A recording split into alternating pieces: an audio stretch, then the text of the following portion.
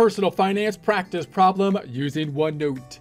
Buy or rent home decision problem number 1. Prepare to get financially fit by practicing personal finance.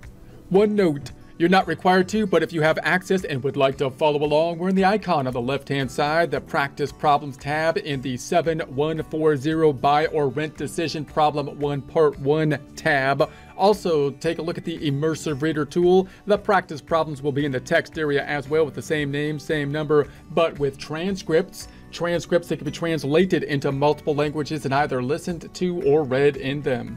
Information's on the left-hand side. We're going to do the calculations in blue on the right-hand side, and down below we're breaking out on a year-by-year basis the costs and benefits between renting and purchasing, which could be useful if we're going from a rental property and thinking about purchasing something. A similar calculation might be put in play if you were thinking about purchasing rental property, because you would think about the kinds of rents that you would be receiving, the income versus the yearly costs that you would have to own the property. Now, when we make a decision that has two paths from a financial perspective, then typically what we want to do is look at the differentials between the two paths so we could break out the flows of income on a year-by-year type of basis and look at the differentials between the two paths. Obviously, we have other factors involved as well, which are less easy to quantify than the financial items, such as we might be moving from a rental property that's smaller to a bigger place.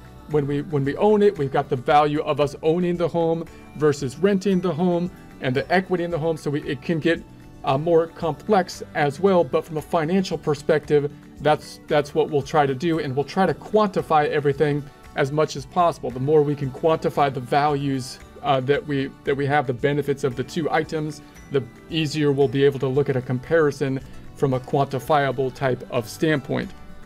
Now, obviously, when we purchase the home, we'll typically have the cash outflows that will happen up front, which could include things like the deposit and the closing costs and so on up front.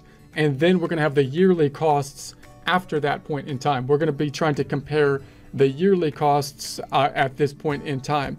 So we got the information on the left-hand side.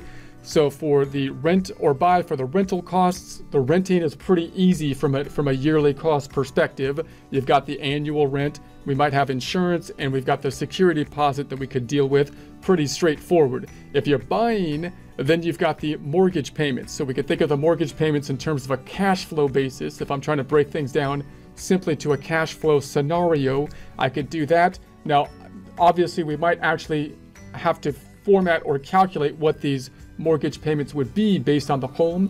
So we'll talk about that in a bit more detail afterwards. We're just going to assume for starting out that the payments are going to be for the $10,700. The interest portion is $8,000. That's going to be, we'll talk more about how to get that number as well, because that number will change from year to year. So we'll dive into that in a bit more detail later. We'll assume it to start with. The property taxes are going to be the $2,100 per year. The down payment closing costs, we're going to say, are the $37,181. The growth in equity, we're going to say, is $2,700. The equity component, that's going to be the difference between the home value and the loan. So remember, when you purchase the home, you're typically going to have the home on the books as an asset, and typically most people have to take out a loan. That's a liability. The difference between the two is going to be our equity. Two factors contribute to hopefully an increase in equity. One, paying down the principal of the home, which will change from period to period, as we'll see. So we'll see how to get that number. And the other, hopefully the value of the home goes up. The insurance and maintenance here, and the estimated annual appreciation, we're hoping the value of the home goes up. That's what we're assuming the value of the home is going to go up by. We've got the after-tax interest rates. This is what we're going to be able to gain or earn on if we have money that we could put into a savings account. And the tax rate, we're going to say, is the 28%. We'll try to put in the tax calculations in here as well. So we've got the rental costs, fairly straightforward. We're just going to say we've got the $9,600 of the rent. And then we've got the insurance, if we have to have renter's insurance, of the $300. The security deposit, we might try to figure out if, for example, I have that $800 that I had to give to a security deposit, they're supposed to give it back to me. If I had it, then I would be able to invest it. So what am I really losing from a cash flow basis? we're losing that after-tax 6%. So it might not be that significant to put this into consideration, but you can consider the fact that the security deposit, the fact that you can't invest it, but they have to give it to the rental company for them to hold on, means you're losing the interest that you could have got on it, which we're going to say is 6%. Why is it 6% over here? Because we're figuring that's what we can generate in, say, the stock market or something like that after taxes, after we pay the taxes. That's what it means, after taxes. So that means it's going to be 800 times 6% or 48. So if we pull out the trusty calculator, I'll do that one more time. 800 times 0.06, that's going to be the 48 plus the 96 plus the 300. That comes to the 9948. So then if I go to the cost to buy the yearly home costs, if we were to purchase the home versus the benefits. Now note, when you get to the home side of things, then you're going to have a cash flow kind of component that we want to think about, which is important for the cash flow. And then we also have the benefits of the home, which have some non-cash flow items, which includes the equity in the home.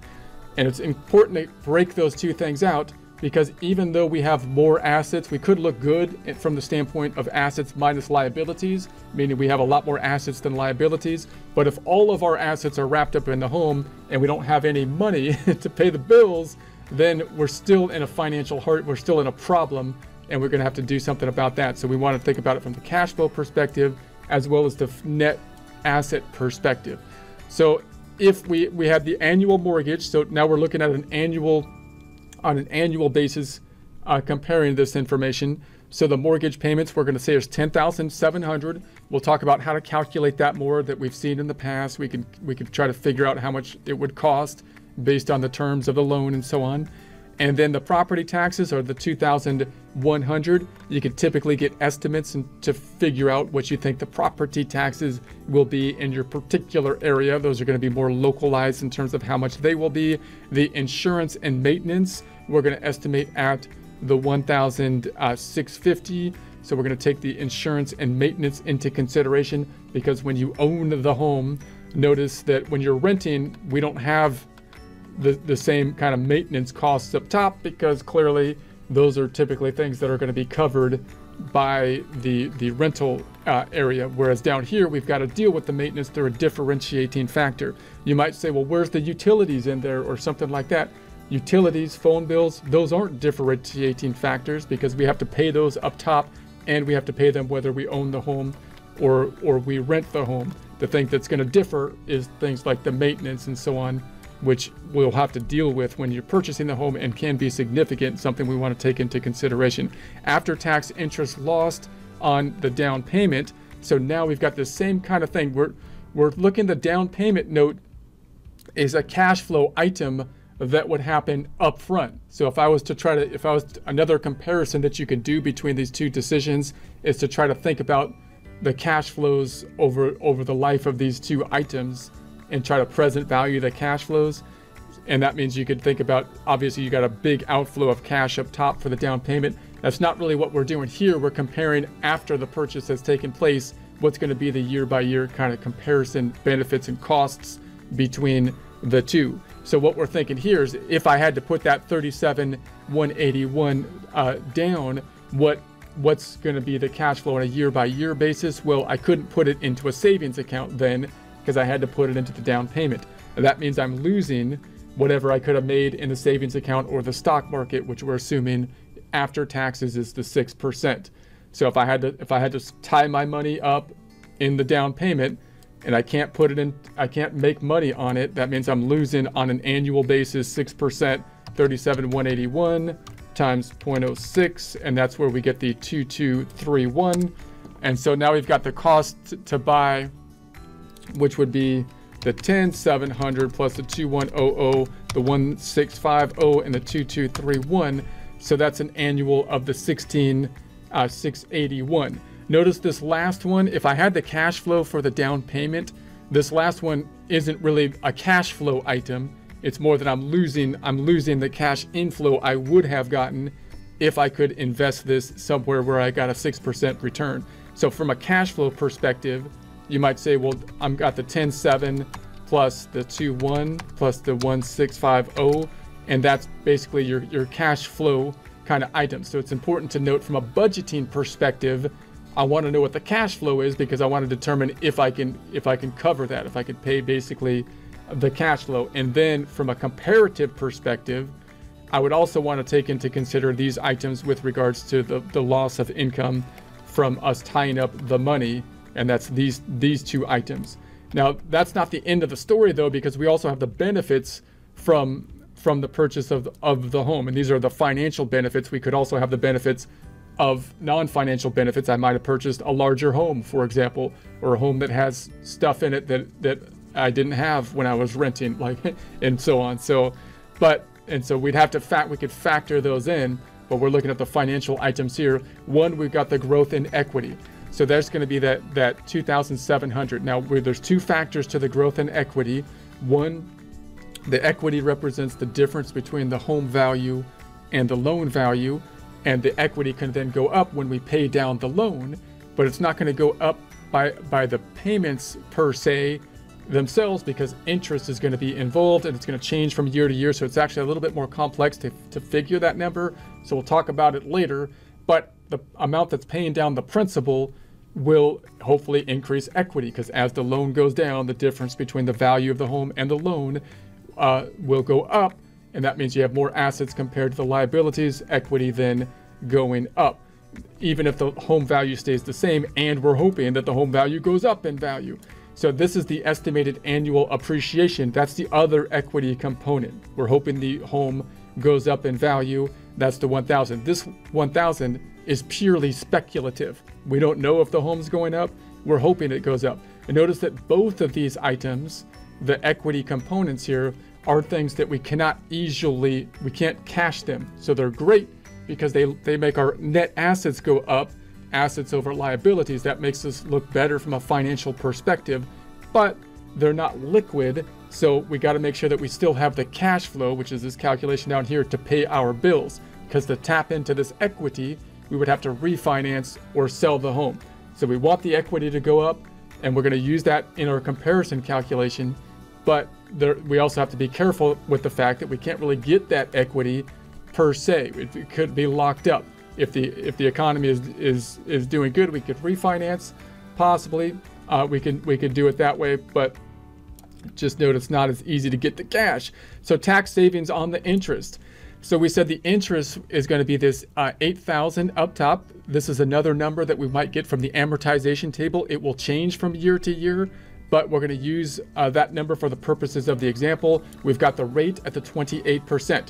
This is a little bit deceiving, so this is something that you also want to look at a lot more closely, because if you talk to people that say you're going to get, like, if I take this calculation, I'm going to get a tax savings of the 8,000 for the interest. That's going to lower my taxes. It's an itemized deduction on the Schedule A times 0.28, and that would mean savings of the 2,240. That's true, but you have to also consider that before you did this, were you itemizing or were you taking the standard deduction? And the standard deduction, most people are taking the standard deduction if they do not own a home, and therefore, and the home is usually the thing that kicks people over to itemizing, and that's because of the big guys here on the itemized, which is the interest on the home as well as the property taxes. So you have to really do a projection, because any gap between the standard deduction and the itemized deduction isn't really a benefit to you until you get over that. In other words, if it was taken, if I wasn't itemizing, I was still like 4,000 away from itemizing, then really I only got a $4,000 benefit, because if I was to take the standard deduction, I would have still gotten the other 4,000, because the standard deduction would have been higher than my itemized deductions. So it's a little bit more confusing than this, and the only way to really get it wrap your head around it is to use tax software, do a projection in tax software, and talk to your accountant about it. Also note that the interest will not be the same each year. It will go down each year. Also note, tax laws could change. So if the tax law changes, like the rates could change, and or the deductibility of how much interest could possibly change, and the changing of the itemized and the standard deductions could change. So all that stuff makes the tax calculation a little bit more complex than you might first think. Then we got the savings on the property taxes, same kind of thing here. The property taxes depend on your local area, how much the property taxes will be. We have the same tax rate. These are also itemized deductions. So everything I just said with the interest applies here too. And how much taxes, are they going to put a tax on the cap, on a cap on how much taxes you can deduct? What's the standard deduction versus the itemized? So you want to do an actual tax projection on those ones. So in other words, if I got 2100 and I was at the tax rate of the 0.28, also note that this is the marginal rate that you would typically be using because we have a progressive tax system. So that means you're actually getting taxed on multiple rates. But you would think that the change would happen at your highest rate, which would be the marginal rate. So the best way to do these is actually to do a tax projection in tax software. So the tax savings are going to be the 588 there. So the benefits, we're going to say then, we're going to hope the equity goes up because we're paying down the loan balance of the 2007. Plus we got the 1,000 that we're hoping the home value goes up. Plus we're going to save on taxes 2240. Plus we're going to save on taxes the 588 for the property taxes. That's going to be the 6528. So the 6528. And so if I take that on the benefit side minus the 16681, that's going to be the 153. And then on the equity side of things, like if I take out the equity, so in other words, this is kind of like the total benefit, the 153. But on a cash flow side of things, you've got these two equity items over here, and you might also take into consideration the amounts here that aren't really cash flow items. But at the least, you'd say, okay, there's the 10153. If I then take that and I say, if I take the 10153 minus like the equity components, which is the 2700 minus the 1000, which is the 37. Let's do that one more time. I'm going to take the 10153 one more time. We're going to take the 10153 plus the 2700 plus the 1000. That gets us to the cash flow of the 13853. So if I compare these two, I can start to say, okay, well, if I was renting up here on a year-by-year basis, I got to the costs of on a yearly basis of the 9948, whereas down here I've got to the 10153. So you got some comparative numbers there that you can take a look at to help you with your decision-making process. But then you might also kind of break it down to more of a cash flow basis to think about your cash flow items. So we're thinking about our kind of like our balance sheet information in terms of our total benefits and costs, and then we might break it down to our cash flow information. So up here, clearly this is basically a cash flow type of item, the 9948, whereas down here, this 10153 is taking into consideration equity benefits of the 2,700 and the 1,000, assuming the home goes up in value, and because we're getting a benefit in terms of our net assets going up when we pay down the loan principal. So those are not cash benefits. So if I add those back, then we've got the cash here at the 13,853. So that's the kind of comparison that you might want to look at basically on a year-by-year basis, and then also look at that kind of cash flow that's going up front, which would include, of course, the deposit. Now, once you have this information, you might also think, okay, how did I get to this 10,000? All the yellow items, the annual mortgage payment, the interest portion of the 8,000, and the growth in the equity. How did I get to those items? Well, you're going to basically get to that with the loan calculation, which might be the first thing that you'll take a look at. We'll kind of back into it here because we've seen the loan calculation a couple different times. But let's say that we had the loan of the 148,723, the mortgage payments at the 892, and the periods are going to be a 30-year loan. The rate is at the 6%. If we made then our loan amortization table, which we can do here, or you can do it with an online calculator tool such as this. Just type into the browser the loan calculator, although I think it's easier and better to do in Excel because you could tie everything out a little bit more easily that way. Now note that we're kind of backing into this loan amount so that we could tie into the numbers that we had up top. So we said, for example, that the annual mortgage was the $10,007. So if I take the 892 times 12, we get about that 10,007. So in practice, you might actually first think about how much home you're purchasing, for example, and then the loan amount. So we kind of backed into the loan amount in this way to kind of tie into our data up top. And then we took our loan amount and we assumed that there's a 20% down payment. So if there's a 20% down payment, that means that we purchased, or we're going to finance 80%, 1 minus 20%. So we would have then, I can then get to my home cost, 148,723 divided by the 80%, which would give us the 185,903 about for the home value. So in other words, in practice, you would probably run it this way. You would be looking at the home cost, the 185,903, and say, okay, I'm going to assume a 20% down. So 185,903, I'm going to have to put 20% down. There's the 0.2 for the 20%. There's the 37,181, which we kind of put in our data up top, the 37,181 here about.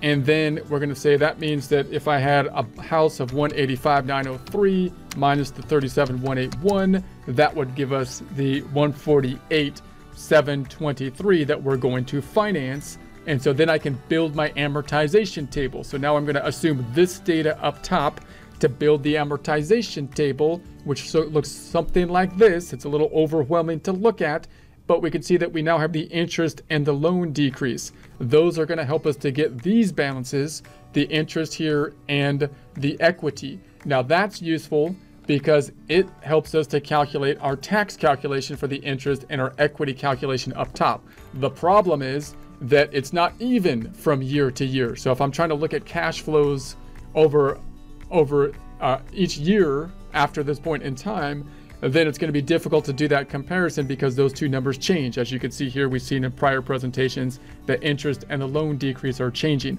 So it's nice to be able to break this out into a year-by-year breakout, which we can do in Excel using formulas or using a pivot table, which we do in Excel. We do this problem in Excel if you want to check it out. And that's something you can't do as easily here.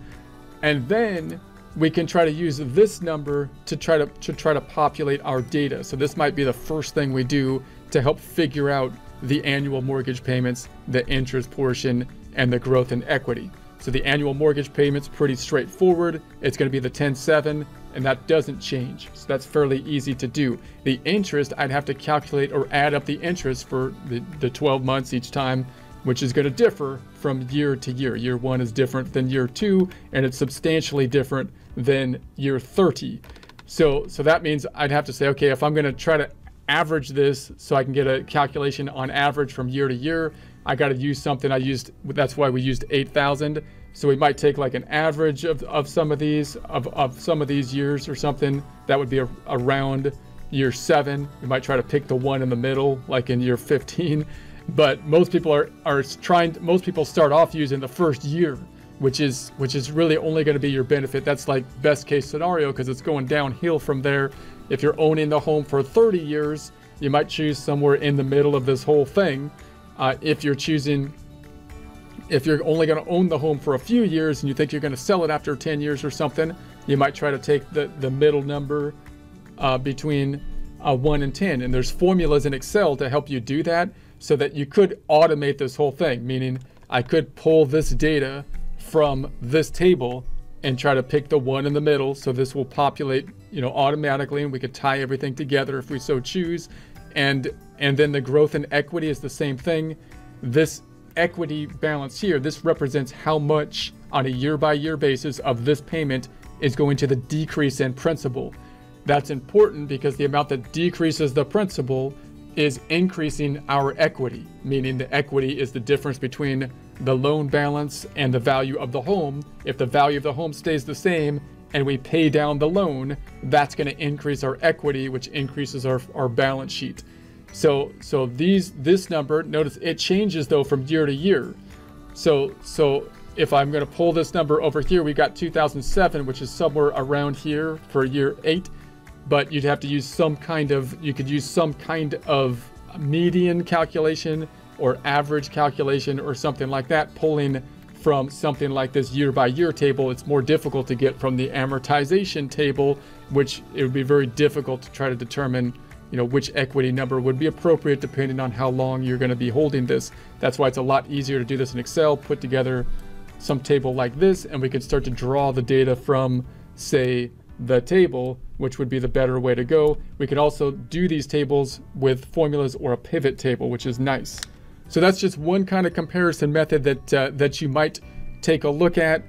And so when you're thinking about a decision like these or any financial decisions, you might try to break everything out to cash flows and try to compare the differences in the cash flows between the two items. You might try to present value those. And then what we're talking about here is basically looking at the year by year cost to see if we can break out or think about the cash flows and benefits from a financial perspective from one decision compared to another decision after the initial purchase.